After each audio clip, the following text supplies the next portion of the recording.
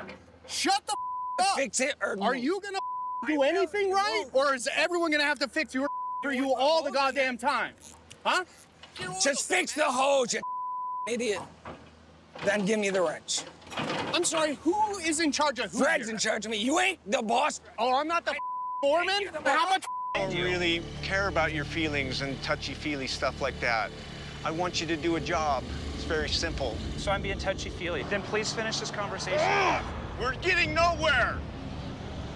Your integrity is such...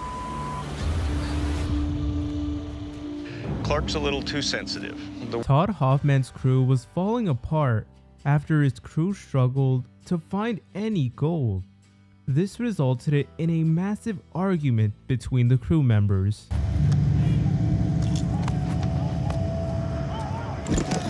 One of you's got to stop. Let go of me now! Punch I'm me.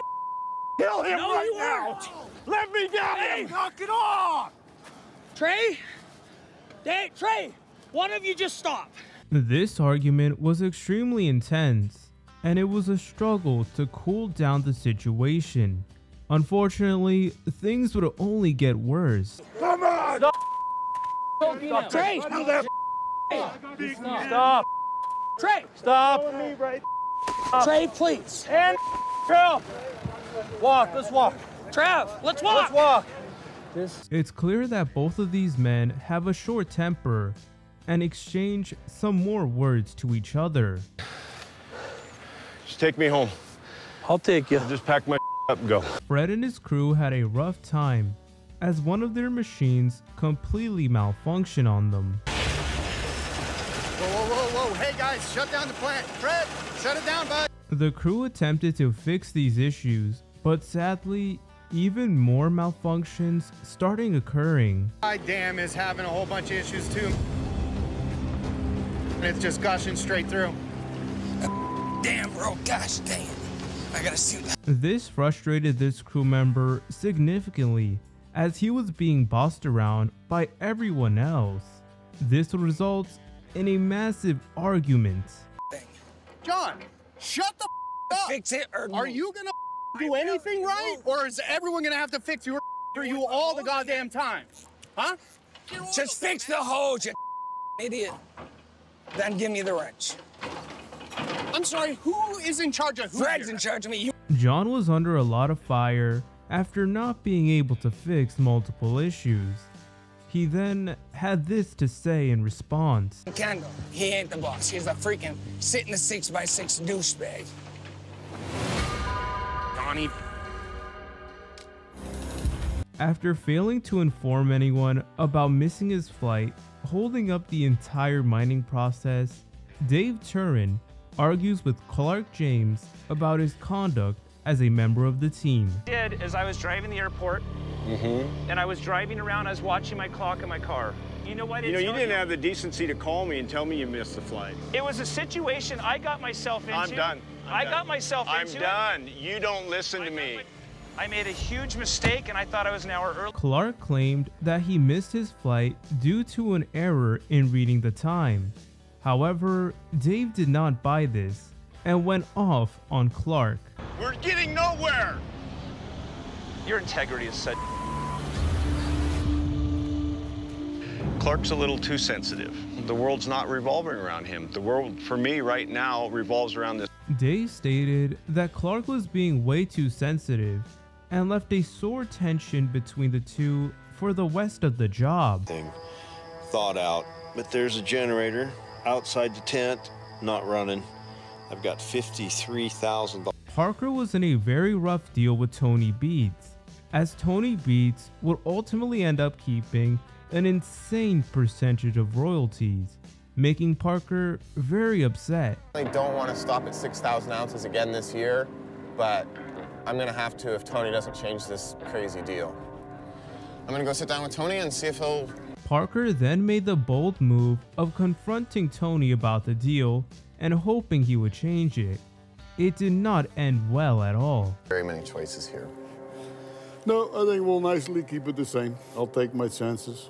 You signed the dotted line. You think you can find 6,000 ounces somewhere else?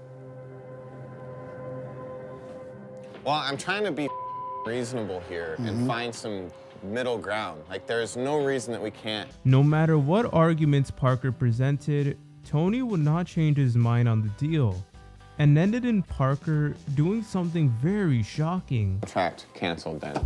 Perfect. Send that to me an email, would you please? Yeah. Okay, thank you. Screw it, I'm done.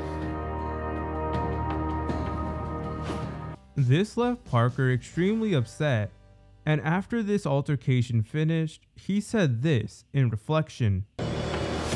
I bought ground. We've got tons of ground in mine. Parker was in a rush to find some gold before the winter season got started. As a result, multiple crew members started speeding up their jobs, causing potential hazards and ultimately an argument. You know, if we're not hauling ass, it's gonna run out. Holy Hey, slow the down. The speeding of the crew members led to a collision between two trucks and made Parker extremely upset and emotional. He then said this to the speeding crew. I just want to make sure that you guys are aware of the safety issue with driving high speed down here. I can't have somebody getting hurt here. No, for sure. There's been a couple of close calls just from what I've seen. So we've just got to slow down, find a rhythm that works. I'm only going to have this conversation with you guys once. Sounds good. Parker and his crew were struggling significantly as Big Red was not making the progress Parker was expecting or what he needed. Though, Big Red's just killing our numbers. A quarter of the way in, Parker should have 1,250 ounces, but there's only 987 in the jar. I'm pretty irritated. Parker then went in to go check and was horrified to see multiple mechanisms damaged and lashed out on Rick. We can't keep shutting down for little stupid until it laying on the ground off the bank. I'm not gonna worry about it.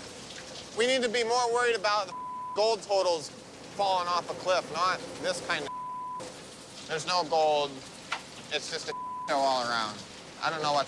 Rick Ness was understandably extremely upset after Parker lashed out on him.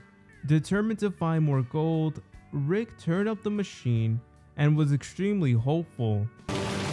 Increasing the yardage by 25% could deliver Rick another 25 ounces of gold by the end of the week.